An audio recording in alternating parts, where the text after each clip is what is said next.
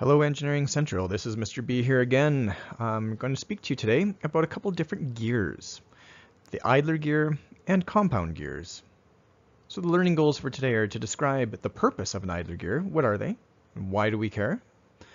Describe the purpose of a compound gear, what are they, how do we care, or why do we care, and how do we build them?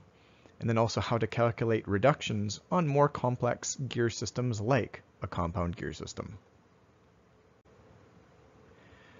So one of the challenges, or side effects you might call it, of using gears is that gears reverse motion.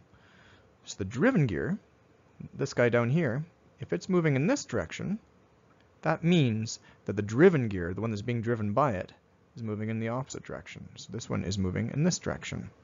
Does that matter? Sometimes it matters. But what can you do about it?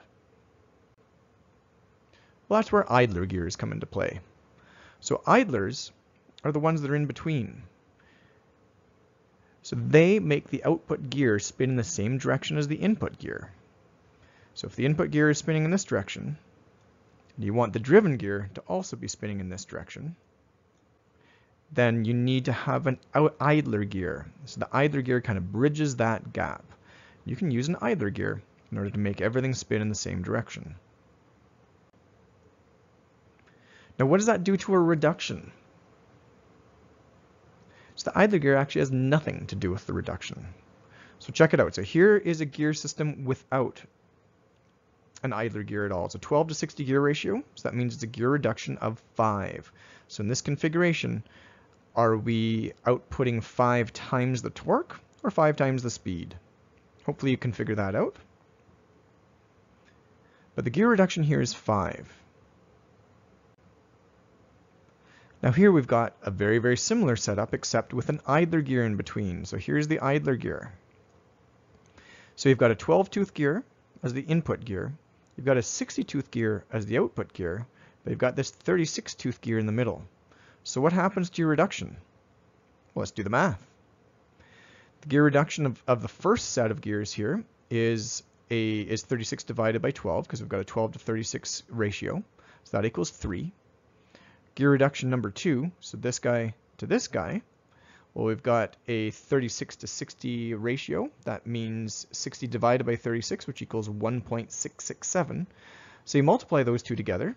We've got a 3 reduction and a 1.667 reduction. Multiply those two guys together, and we still end up with a 5 overall reduction. So that means that the idler gear does absolutely nothing to the gear reduction. Now let's check out this system. Look how complex this guy is. We've got 1, 2, 3, 4, 5, 6. We've got 7 gears in this gear train. We've got a 12-tooth to a 36 to a 36 to a 60 to a 12 to a 36 to a 60. Wow, that's complex, right? But ultimately, if you're trying to figure out the mechanical advantage that you get even from a complex system like this, all you care about is the 12-tooth and the 60-tooth, the driving gear and the driven gear. So what we still have, even in this system, is a 12 to 60 ratio, which is a 5 reduction. So the only gears that matter in a reduction are the first and the last. The idler gears, while they may be useful, they don't actually give you any mechanical advantage. So why do we care? Why would we use them? What is the use if you don't get any advantage out of them? Well, we've already spoken that they reverse motion. So if you want things to spin in a particular direction, then you can use an idler. They are also useful for spanning long distances. So we've got a fairly simple gear setup here that the sole purpose of those idlers is to span a long distance. If you've got one motor, you might have the motor sticking through an axle right in the middle of this gear, but you don't have your wheels very close. You have your wheels over here. Well, you need some idlers in order to span that distance. So they are still quite useful. Okay, but what about a more mechanical advantage? Let's say we need more than what we're getting in a typical gear setup. Well, here is where compound gears can come into play. So sometimes a design may require more mechanical advantage than a single gear ratio can provide, regardless of if you've got a 12 to 500 gear ratio. You may require more than that. So a VEX robot design might require a 12 to 500 gear ratio, but we don't have a 500 tooth gear available. So what are we going to do? Well, here you go. We can build a compound gear reduction. So you use multiple gears on the same mechanism. So if you check this out, here's the driving gear. It's a 12 tooth. Here's the driven gear. It's a 60 tooth. But wait, look in the middle. We've got the driving gear here that's driving this big gear. Then on the same axle, so that one's a 60 tooth. Then on the same axle as that 60 tooth gear, we've got another 12 tooth gear. So really what we've got is a 12 to 60 gear ratio here, 12 to 60, and then another 12 to 60. So what advantage do we have from here? Well, with multiple gear pairs, we have essentially quite a simple, two different simple gear setups. So the 12 to 60 and a 12 to 60. We've still got a driving gear, we've still got a driven gear, but the gear reduction is a little bit more complex here. This is a compound gear reduction. How do we figure it out? Well, we do our trusty reductions here. So compound gear reduction number 1, this one right here is a 12 to 60. So that means we've got a 5 reduction. So this one is a 12 to 60. That means that we've got a 5 reduction. We've also got another 12 to 60. That means we've got another 5 reduction.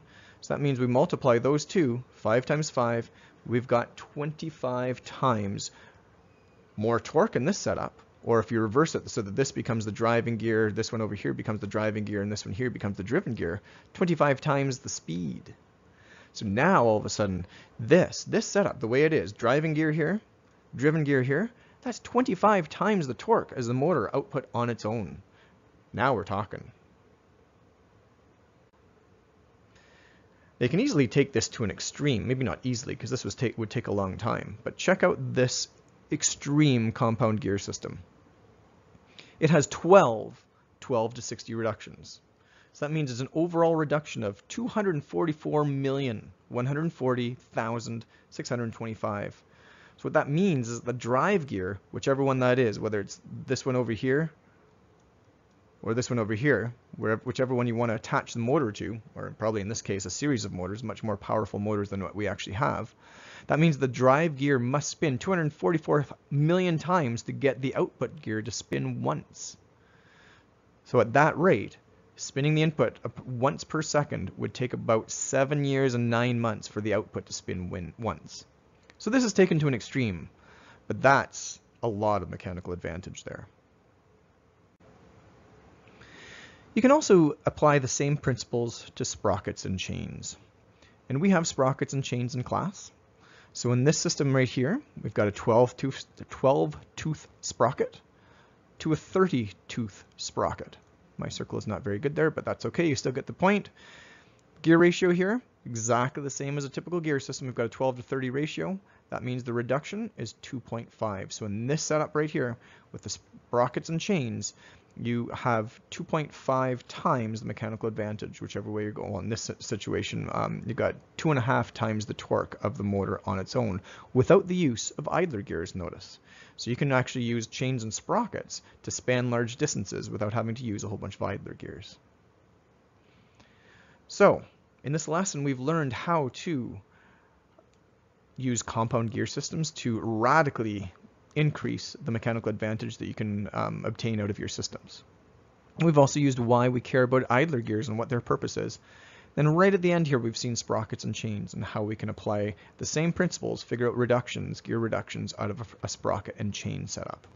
Hopefully this will help you guys as you move forward in building more complex systems.